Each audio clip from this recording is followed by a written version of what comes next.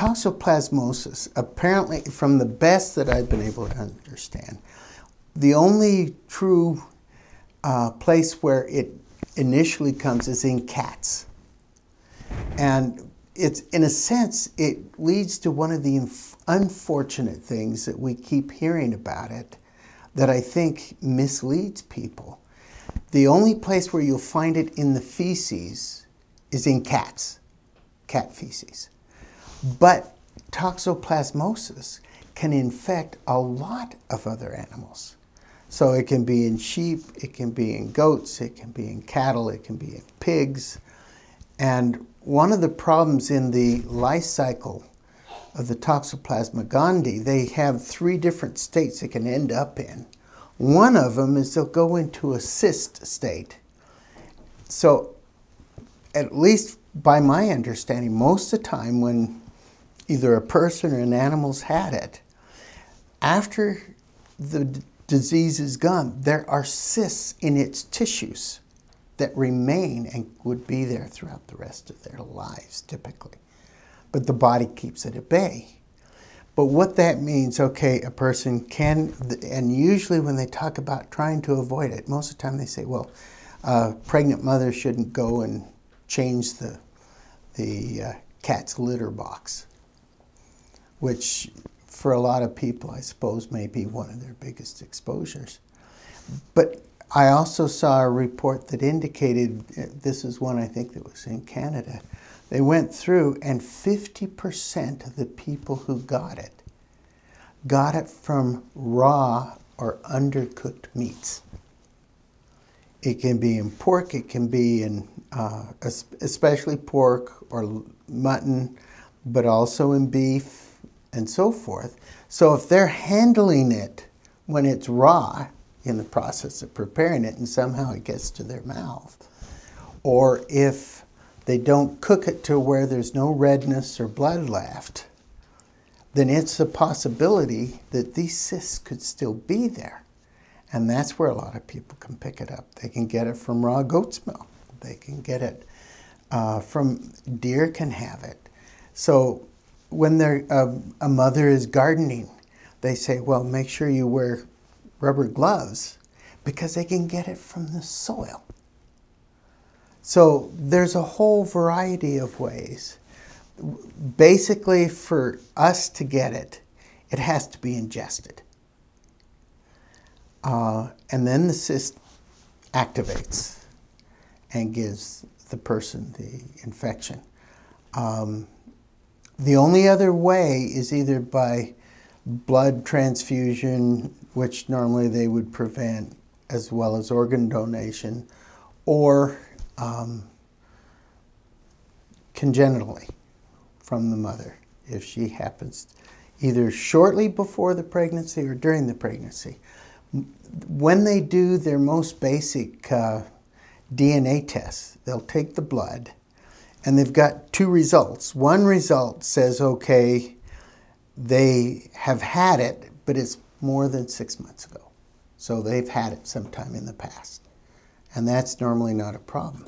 The other one will tell them, okay, they've had it, and they either have it now or within the last 6 months. It's 2 different results. I can't remember. One was they've got symbols for it, for the 2. And then if they've had it, they think it's current. They can't tell for sure till they send the sample into a special toxoplasmosis, where they go through a more rigorous set of tests. So now, like where we were, we didn't have any litter boxes. We were living out on a farm, in a sense, and there was goats, there was dogs. I don't remember if she was doing stuff in the garden. I don't remember. We didn't really know we had it. There was a time during that when some of our kids got chicken pox, and she got what was described as glandular fever, where with some swelling and so forth. Was that the toxoplasmosis? We're not really sure.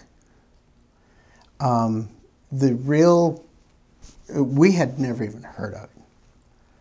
Apparently it's becoming more closely watched. The first time they ever identified it was only, I think, about 1947, 1948. But when I look at the things in the U.S. and Canada, apparently they say about 23 to 25% of the people. Worldwide, they say about 50% of the people. And then in some areas, they say it can be up to 95%. So a lot of it depends on lifestyle and exposure, either directly to the cat feces or to one of the other ways in which you can get it.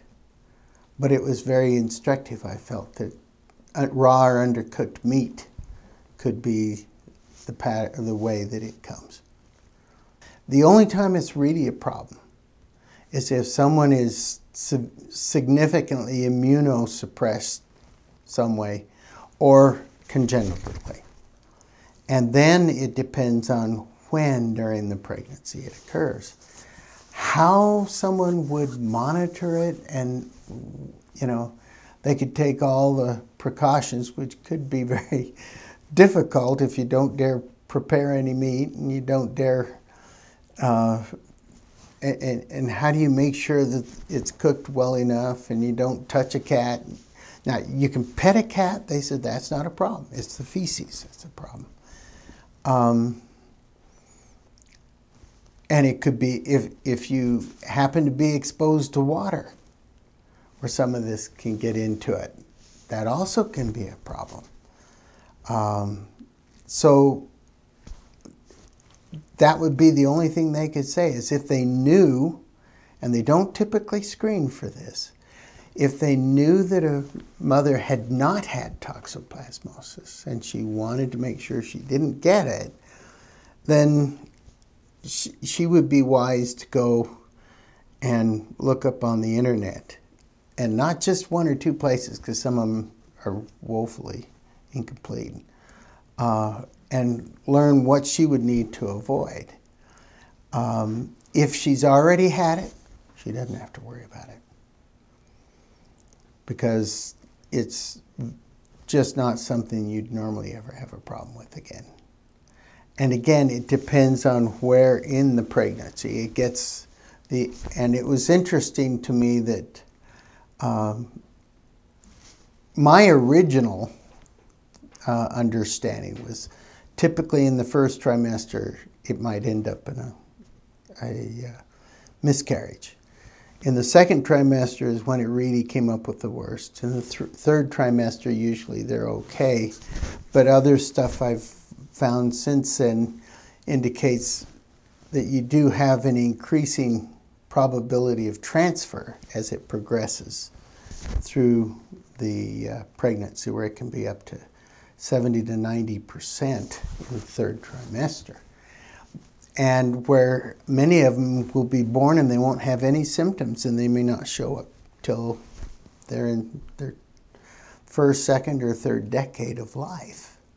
And they might end up with eye problems, or they might end up with some of these other things arising that reflect back to the toxoplasmosis.